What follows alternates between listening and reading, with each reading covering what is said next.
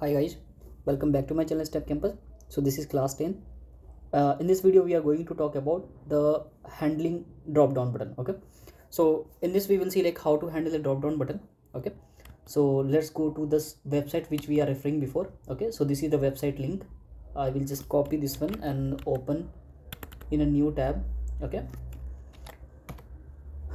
yeah, so in this we have seen how to get the element of this text box, this password block. Okay, and also we have seen the radio button. Okay, and radio button, then we have seen this pop-up and all, and then this is the option which we have left in the previous lecture, right? So in this video we are going to talk about this drop down button. Okay, as of now it is student selected by default, but if you want to select consultant or teacher, so how can we select these things? Okay, and then we will click on agree and then sign button. Okay, so let's go to see the how to handle drop down. So for this one, just go to the inspect button. Okay, Control Shift I, and before going there we will create one class. Okay, with the name of drop down. Okay, make sure D will be capital, so good practice to write, and also make sure like this checkbox should be selected. Okay, yeah, so if you select this checkbox, then you will get this options. If you not, then you won't get this one, but this is required for starting the Java code, right? That's why we have added.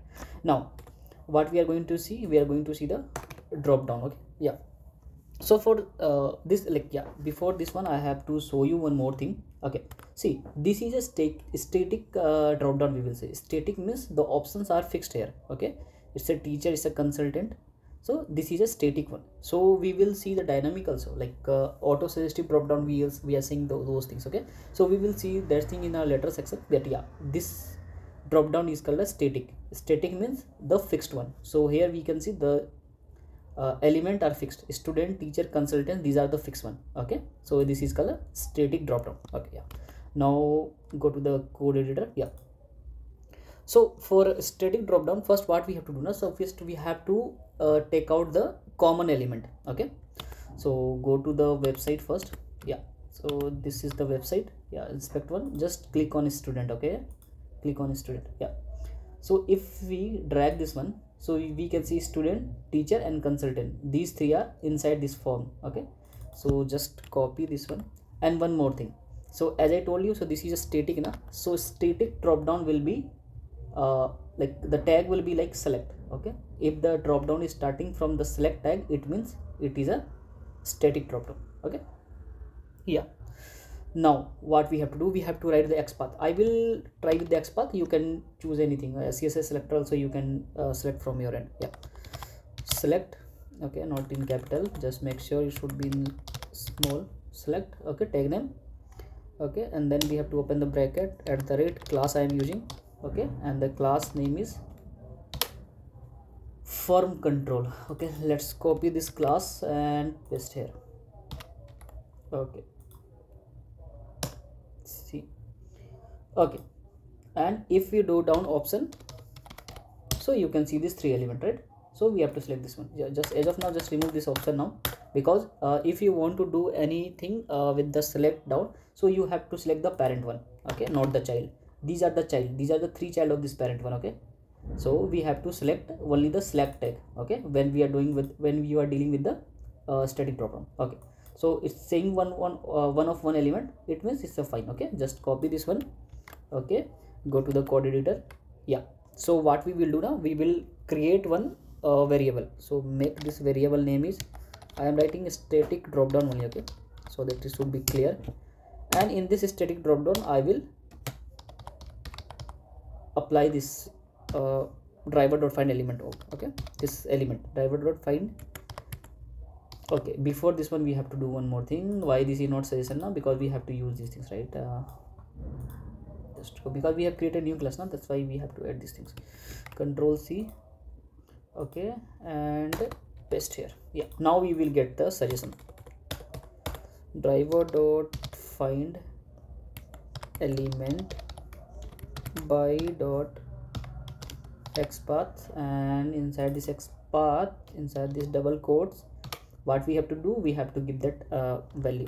Okay, So just copy this one and go to the code editor again and paste here. Okay, now we are getting this error. So in Java you can't write like this way, okay? The variable name, we have to give some data types, like what data it should be. So for this one it should be web element. Okay, we are storing the web element. Okay, web element, we have error, just go there, just import this web element. Okay, so this library will be added and this error will be gone. Okay, yeah, now just give semicolon at the end. Yeah, now it's good. Now what we have to do, so we have created the variable and we have stored some elements there. Okay, so to call this one, okay, to call this select one, so what we have to do now, we have to create one object. So select, okay, just give name drop down. Okay, select drop down. So select is a class, we can say. Okay, inside this class we are just creating one variable. Okay, select drop down and equals to, how we are creating object, so new, and then we have to give the select again. Okay, so in this way we are creating a object, okay, with the name of drop down. So select also coming some error, so just click here, you can get this import. Okay, just click on this. Okay, new select also we are getting some error. Yeah, why we are getting error? Because in this select statement we have to pass this variable. Okay, just pass this variable here. Just follow my syntax, you will get to know what I am doing. Okay, by the end of this lecture. Yeah, now we have stored this value in one variable. Also we have created a class. Now with the help of this class we will call out our function. So what we have to do, we have to go to drop down. Okay, drop down dot. Okay, now you can get this methods. Okay, so this method is coming because we have created this select. Okay, so what we will do now, we will just say like drop down dot, and now we have to use this function. So what we are going to do, we are going to select one drop down button, right? So we will say like select. Okay, select by index. Okay, just select the 3 one. Okay, let's go to the go to the website first. See, the starting will be 1, second will be teacher, and third will be consultant. Okay, just like this way. Okay, so third selecting means it should select consultant. Fine. Okay, yeah, now what we will do, we will give some thread dot slip. Okay, give some delay of 2 seconds. Okay, it should be thread, and just okay, we have to give thread in caps. Okay, yeah, now select hover there, and then you will get this option, add throw declaration. Just click on this one. Yeah, now this is fine. Okay, we have selected this one, but yeah, but before selecting this one we have to land on this page, right? So what I will do now, I will just copy the from previous one. Okay, so just follow my previous lecture, then you will get to know about these things. Okay, so this one fine. Okay, and I am selecting radio button also, like don't disturb the radio button as of now, just select these things. Okay, now go there. Okay, before this one just paste the value. So we are going to this site, we are giving username, you are giving password, and after the password it should select admin by default, because we are not selecting user as now. Okay, now this button will be selected. Okay, the consultant should be selected, so it will select the index 1 3, and then it will run. Okay, control S, save the class test file, you can say, and go to the run as and run a Java application. Okay, so it will open a browser. Yeah, it will give username. Okay, fine. Yeah, it will give password, it will select admin. Okay, and then it will select consultant. Let's see it is selecting or not.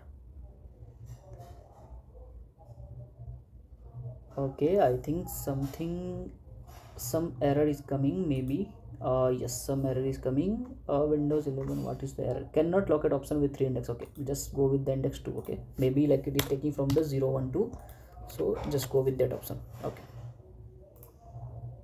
so just run it, let's see again. Okay, so same thing, it will open a browser. Okay, it will click on username and it will give our username there.